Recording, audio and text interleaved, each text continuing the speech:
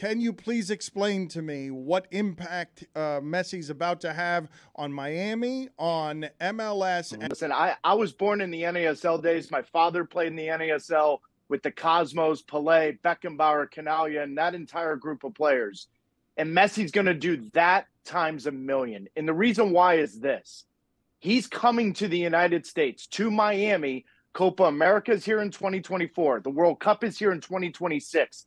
The infrastructure and the stadiums and everything that has laid the foundation and the blueprint from Major League Soccer teams of having those facilities and having the foundation to grow the game, that is something that Pelé and the Cosmos didn't have.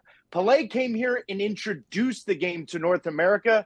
Messi's coming here and saying, I'm going to take this rocket to the moon and you're coming with me. And he's only going to do that because he's in Miami